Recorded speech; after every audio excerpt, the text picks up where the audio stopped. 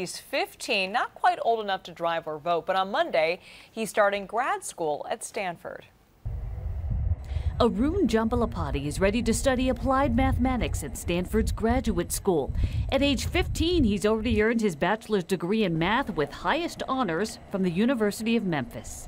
What do you think when people call you a prodigy or a whiz kid? Don't feel like one. Why?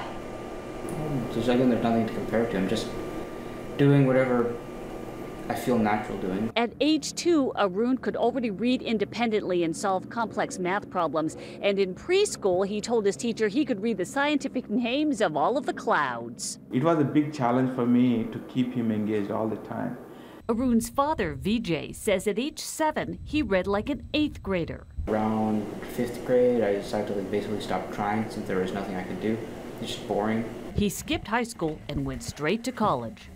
I was actually learning new things. He was only 10. It was like a kind of an issue for like the first couple of years or so, but then I started growing this beard and then that really helped. But at home, he could still be a teenager.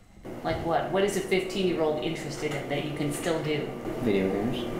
To support Arun, his father's already moved from their Memphis home to Palo Alto. Arun's mother, who works from home, and his younger sister will soon join them. Giftedness comes with it's a blessing as a burden.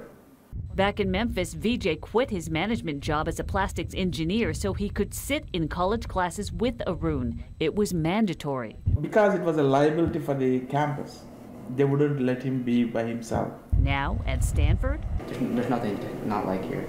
His father can now look for a job, and Arun can learn to his heart's content. In Palo Alto, Sharon Chin, KPIX 5.